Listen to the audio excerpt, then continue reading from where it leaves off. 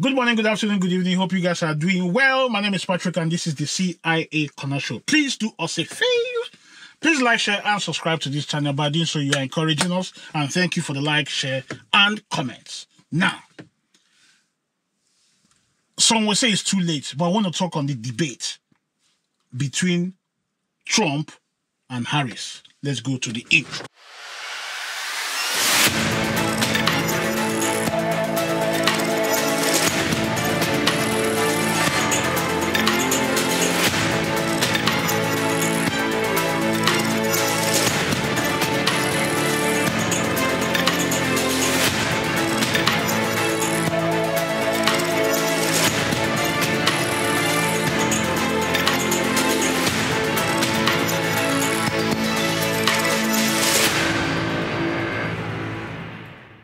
Thank you for having me here. I hope you guys are doing well. Thank you for the like, shares, and comments. Please share this podcast. Now, the debate, I watched it. After the debate, and I didn't watch it live. It was the recorded version that I watched. I took my time. I watched it. You know, there are questions, line of questions and all sorts. And let me say this. As I said, unless you are morally bankrupt, it was clear that nobody won that election, that debate. Trump didn't do well. Harris didn't do well. Hear me out. You could have, as Harris, being a prosecutor as she claims to be, she's been the AG and whatever. It was her opportunity to showcase herself and wipe Trump away. She should have used Trump and mopped the floor. But she failed woefully. And Trump, it was an opportunity for him to knock her out. But Trump was being silly, put it that way. He was being silly. Now, if you compare the two, if you compare the two candidates and the questioning, you also blame the moderators. I will say slightly, but their slight movement for Harris was detrimental to Trump.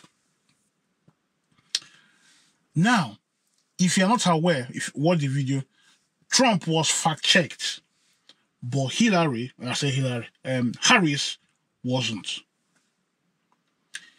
If you listen to her, you will notice that she was well prepared, not to answer the questions, but she was prepared to confuse many. Because if you listen to her, many of her questions, she didn't answer them properly. Not because that she didn't know them. She knew exactly what she came to do. She, went through the script. She rehearsed, and she came and executed it. Now, if you listen to, they asked her a question about, the economy, and she then went to that she, let me put it this way. Many of her answers was a distraction. They made no sense. Trump was giving out a bit of substance, but where he lost it was when he now started talking about people eating dogs and whatever.